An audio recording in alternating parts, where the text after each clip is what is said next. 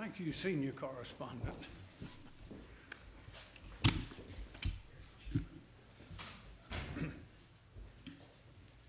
Oh, there you go. Well, y'all, everybody ready to go? He's ready. Well, y'all, thank you for coming. This is really good news. Since we've been working on the new plans for education to make education better in South Carolina, we came up with a plan and submitted that to the House and the Senate in the executive budget, and then the House has worked on a plan and has made their plan, improved on ours, and now the Senate is going to improve on everything that's been submitted. So we're at the beginning of some really remarkable and far-reaching improvements in the system that are going to make it simple, going to make it better, stronger, with more accountability and understanding by the parents, which will allow more input by the parents, and that's a good thing. We were talking about it a little while ago.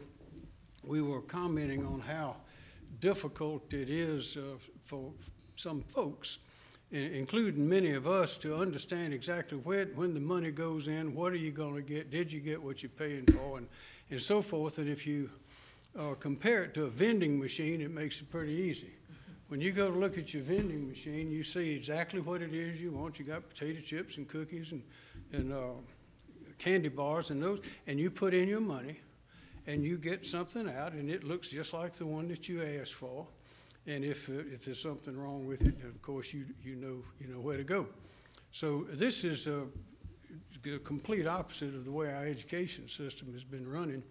We have a number of sources of money that go into it. There are 29 different lines in the budget, and it goes to various places. It's very difficult to understand unless you've been in the business and in this arena for a while, as Dr. Zais and Dr. Nielsen have been, and that's why they're here.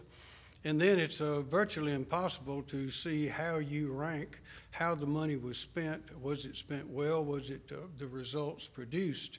So it's a very difficult and almost opaque, impossible to understand system by the average citizen, which leads to a lot of frustration and a lot of tension, and does not help education a bit. So we have an opportunity now, particularly after so many parents have been deeply involved in the education process for the last 2 years and have seen things they like, have seen things they don't like. They are very eager to see that the children catch up and excel. And so that is the context with which we come to these plans that are being formalized today. And as I say, it's good news. We're doing three things, essentially, is we're simplifying the formula, and we are raising the pay schedule, and we're providing for easy to understand, quick accountability and information on a dashboard that will be prepared by and handled by the state. Again, simplifying the formula, as I mentioned, there are 25 different lines in the budget that provide the money now. Most of it comes from 5 different lines, and those will be put into one line that will have the amount of funds going to the various places. Now, the second thing we're doing is raising the minimum pay schedule level. That is, raising the minimum pay schedule level. There's been some confusion about that, and some have thought that meant that every teacher will get a raise. Well, there are some teachers that are already being paid above the minimum pay schedule that is going to be accepted and made into this proviso. Of course, it's those that fall below those levels that we are concerned with. And then we know that we have, of our 71 school districts, I think there are 26 that are already above those levels, and the other 51, if I have my numbers right, that are below that. So this will have a major impact on pay, and essentially what it does is it raises the minimum pay for a new teacher, a first-year teacher, who is not already getting $40,000 to $40,000. If they're already getting that or getting more than that, then this would not require them to get a raise. Now, the school district could use the money for a raise if they wanted to. That's where the flexibility comes in. But this will move up the entire pay schedule so that starting upon enactment of this proviso, the minimum pay for a brand new teacher would be $40,000 or more if the district wanted to go higher. That is good news, and we want to do that because we want to have the best teachers in the country teaching our children. Just looking back on the time I've been involved, and Dr. Zais has been involved a long time since in education, both at the state level and the national level, where he was the Deputy Secretary of Education, U.S., and then for a while was acting secretary. And also Dr. Nielsen for 8 years was the Superintendent of Education here in South Carolina. So they've been involved in this longer than I think anybody in this room. But just since I've been involved in this, we've gone from a starting pay of $30,113 up to, if this is enacted, to $40,000. And that's been in just 6 years. That's good news. That's progress. But we want to, we're building on this. We want to go more, and more, get better, and better. But this will give us a big step forward. The districts are getting altogether $227 million more than they got last year under the House plan, $227 million more. The average district is getting 5.6% more. No district will be getting less. The average will be 5.6% more. And that brings us to the final point, which is the accountability dashboard. And that will be an easy to understand, easy to operate, easy to navigate dashboard that shows where the money's going in to the districts, to the schools, what the money is being spent on, and also we will have the test scores and other things that show how the school is doing. So that is information that parents need to know. It will open the door to them to understand what is happening in their school. If they see things that they like, of course, we would encourage them to say so. If they see things that they would like to improve or change, we would encourage them to say so. And this will give them the basic information that they can use to make those decisions. So with that, I'd ask Dr. Nielsen to come forward, please. Thank you. You're welcome. I'm older, so I have to write down. I'm not going to read it, though. I really want to thank Governor McMaster and everybody who's brought this to the forefront. I can tell you, just to show my age, this conversation started 23 years ago. And it's been a difficult one, and we wanted to be child-centered. So I want to thank the governor for bringing it forward. I certainly want to take the time to thank the House members who voted it over. Melanie Barton, who works very hard, Mark Truesdale, who works very hard on staff to help us bring consensus to this, and Palmetto Promise, which is Orrin Smith and Ellen Weaver. They've continued this conversation all these years, so that's why we can be here today to be able to have these kinds of things. I'm sure the Senate is going to follow in good stead, and I have high expectations for them in helping us be able to do this for our districts. You know, I think a common word that we use, and the governor also used this, we're focused on students. We're focused on student learning. That's why we're here. System supported, but we're not focused on the systems. We're focused on students. And I really would be remiss also if I didn't acknowledge Frank Rainwater's hard work in putting all of this kind of things together. Let me give you just a little bit of history, though. Everybody is happy about the teachers' salaries. I mean, you think about what we've been through the last 2 years in order to recruit, in order to retain, and quite frankly, it isn't easy to be in the classroom these days. Some of you I'm looking at might have been there recently, but you know, I'm telling you it's not easy. But on the roll-up and the flexibility, it's been a long time. EIA started out as 4 line items, and then it mushroomed, and it grew. And it was kind of like, who's on first? It was very prescriptive. It was program prescriptive. Some districts thought, this is good for me because this is what I want to do with my teachers in schools. Others did not. And so It really was a piecemeal, fractured system. It was hard to understand. It was hard for boards to understand, for parents to understand, and teachers. So this is going to simplify everything by rolling it together into one simple formula that gives districts the flexibility to address local needs. Now, having said that, along with that comes the responsibility for learning, you know, because we do have a responsibility, and the dashboard will be a great transparent way to be able to see that. There is a saying that a journey of 1,000 miles takes a first step, and that's what this is. This is a first step, and there will be subsequent conversations. There are moving parts to the formula, but those are the discussions that come forward, and we don't have to hold this up because of that. But we need that simplicity to know what we're doing. The challenge has always been is how do we provide and promote equity as well as fairness?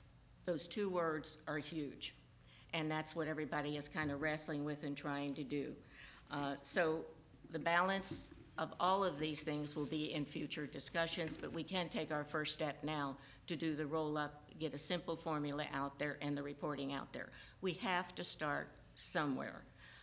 And so it gives us that foundation on which to build. That's probably the best way to be able to put it, so that we can be fair to every district and every student, because no district needs to lose. And I think that's the wonderful part, which is the hold harmless. While we're having continued conversations, everybody will be held harmless, not in learning, but in funding. We are blessed here in South Carolina in that we have a very detailed state finance manual. Every district has to follow that manual. Every dime that they spend, whether it's local, state, or federal, goes into their report, and those districts are required to have an audit every year that comes to the State Department of Education. So this will enable to follow the money to see that it's being spent efficiently, that it's being spent directed towards students, and that was a blessing. We don't have to rehash that one again. So I really commend you, Governor, for having the hard conversation. We need to look forward. We need to focus. We need to remember, frankly, that everybody involved in this conversation, we have a common goal. We want the best for every student in every school district so that they can have the quality of life to be able to succeed.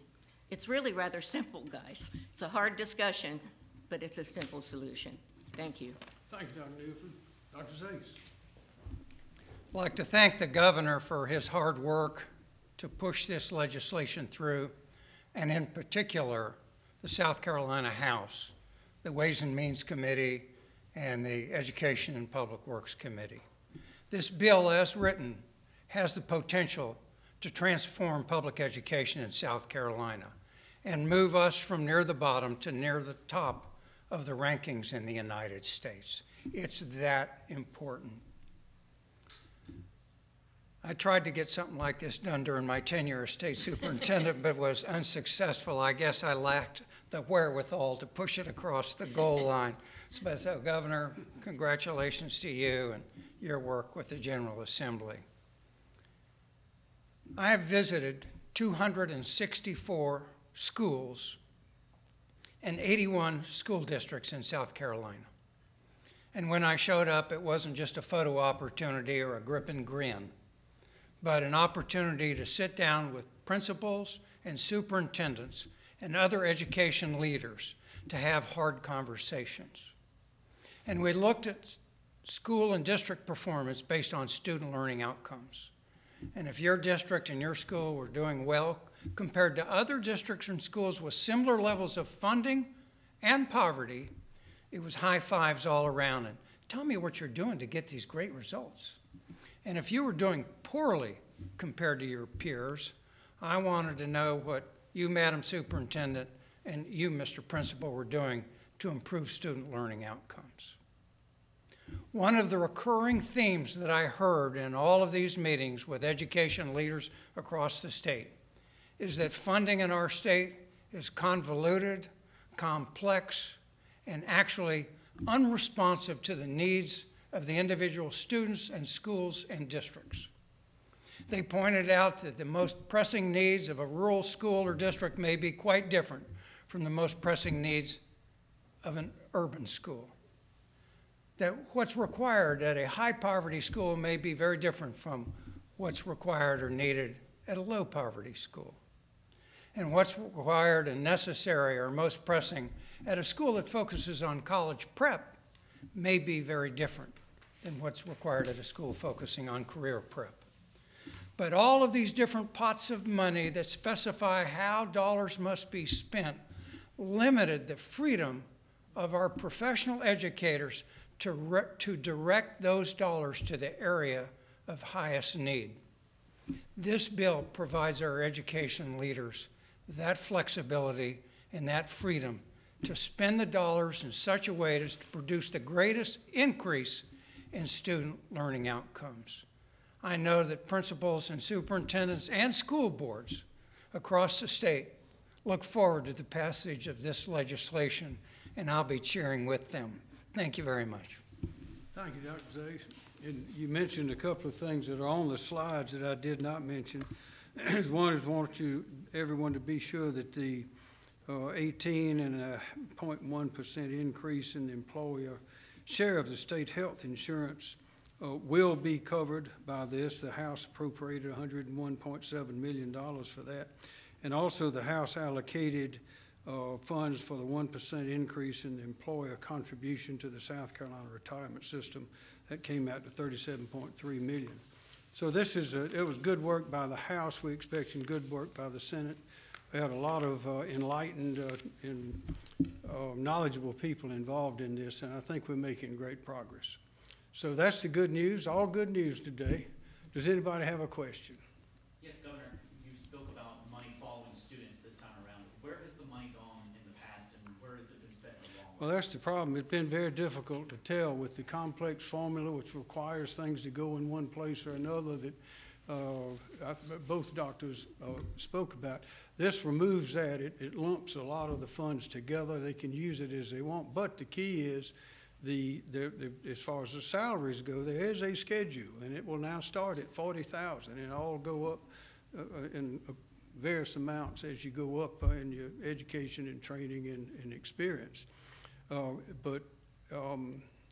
The key to this is one of these slides, to be sure that it goes where we want it to go, and that is the disclosure, the accountability on a platform that will be devised by the state, into which all of this information will be sorted out and presented so that the parents and others that are interested in school, including the various school district officials and school officials, can see how their school, how their district ranks and where the money is going. And like the vending machine, you know, you see what you want, you put your money in, well, let's see what comes out the other end. That's going to allow people to know and to celebrate, to seek improvement.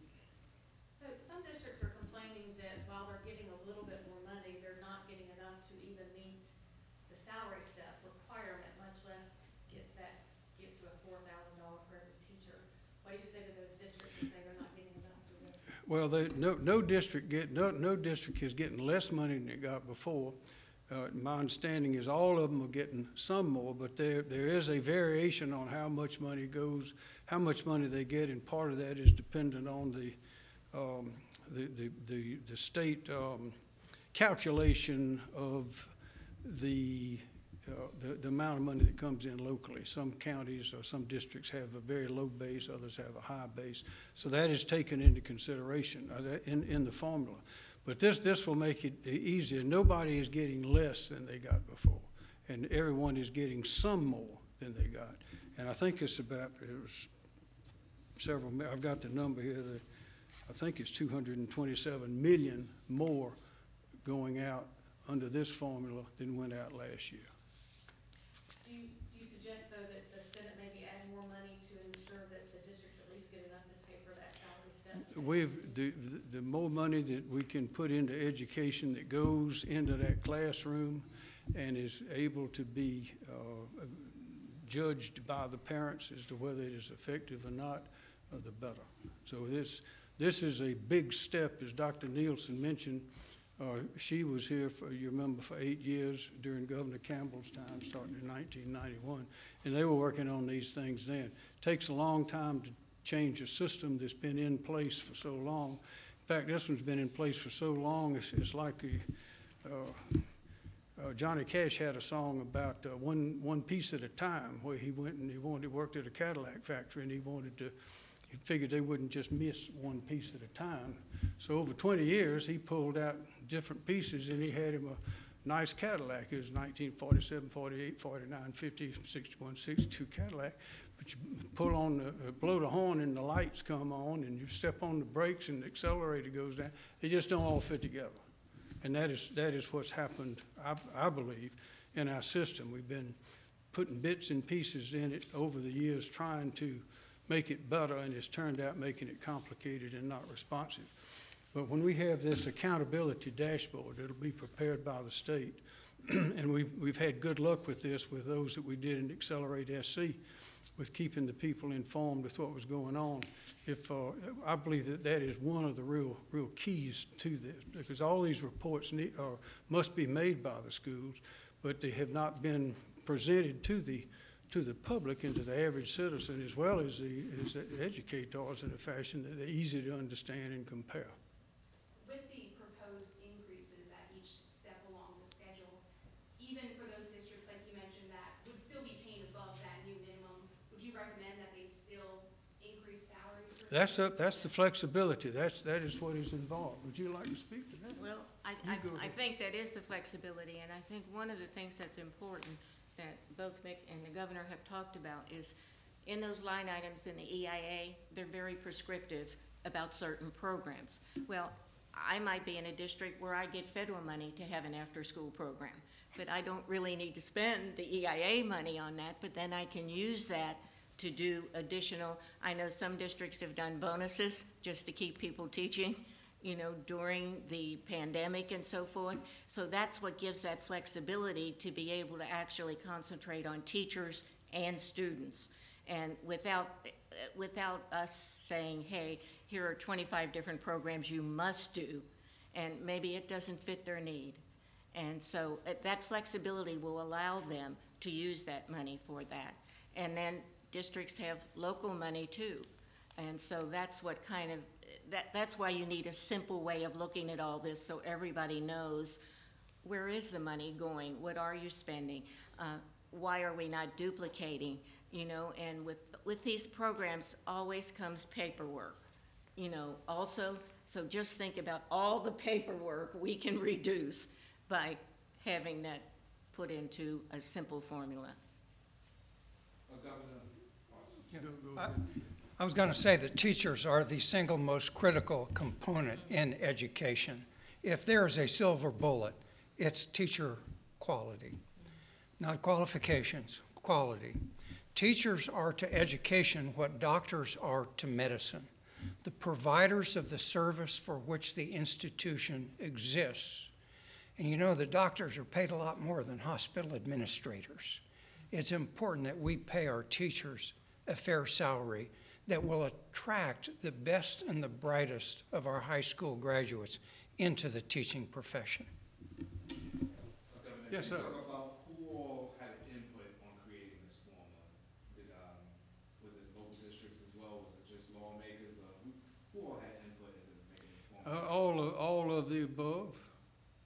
I mean, this is, as both doctors have described, this has been a process that's gone on for a long time. A lot of people have been interested in assimilating information and ideas, and a lot of that has come together at this time. I think, again, the pandemic, 2 years worth of pandemic, has focused attention on education and shown some weak spots as well as some strong spots. And so that's what we're attempting to do now, is to minimize the former, increase the latter. Any more? Some have suggested that, the teachers have gotten the wrong idea that they're gonna give a $4,000 raise, and that maybe the state should supply whatever it can to give everyone a set number, whether that's 2,000. What do you think about that? Well, Dr. Zay said, we need to have the very best, and in order to do that, we would need to pay them. But just in recent years, we've gone up, I think, $3,000. We were in 2021, we were ready to go into the top 25. I think we were raising about $3,000 that year, and then the virus came along, and so we just had to have a continuing resolution. But to answer your question, we want to be able to pay more, and we want to pay more. We want to have the best teachers we can get. We want to teach them because we've got a great opportunity with the people of South Carolina. These businesses around the world tell us how great our people are. They're great people. I mean, people that don't live here tell us that. They can see it quicker than we can, but the key to that is we have to get them educated and trained for these jobs of the future. And to do that, you have to have the very best teachers, and that's why we're doing what we're doing. Well, and Dr. Nelson, you talked about first steps. Obviously, this pretty much leaves the EFA intact, 1977. What would you like to see as next steps to get this Well, really uncomplicated? Uncomplicated, it will never be uncomplicated. But I think what we have to do is implement this. You always learn from implementation, and I think that's the wisest thing to do. It gives us a chance to get it in, to continue to get additional feedback, like on the question you asked. For example, if I go to school and I get a master's degree, I do get a higher step because I have a higher degree, not just entering, but in the system. So there may be some tweaks that have to happen with that in the future. And you know, not all counties assess things at the same way. And so that might be a further kind of conversation we have to have. But our job is to make sure that every school district and every student and every teacher has what they need to be able to succeed. And I think that's what this is really trying to do. You know, I know some school districts did put local money in for bonuses. Some school districts couldn't do that. But hopefully we won't have any more pandemics, and that would not be necessary to have to be done to come. Last question, if there is one. This would go for anybody. Is there anybody with so many people running for state superintendent of education that you endorse, or is there anything in particular you're looking for in a future state superintendent? We're looking for a great educator, and all those who want to get into the arena to come on in. I think Dr. Nelson and I have already endorsed somebody, and if you look at the websites, you'll figure out who that is. Shauna, one more. Yeah, so if you can address the timing of this and why perhaps we don't have any legislators out here today. It's Monday. It's Monday. Oh, yeah, that's, a lot of people aren't here. Because of the budget hearing coming up, or why are you doing this now? Because this is, there've been a lot of questions raised, there's a lot of questions being raised because this is a big step, and as a result, a lot of interest has been created. And so now is the time to answer some of those questions and point the direction in which we want to go. People are paying attention. Thank you, everyone.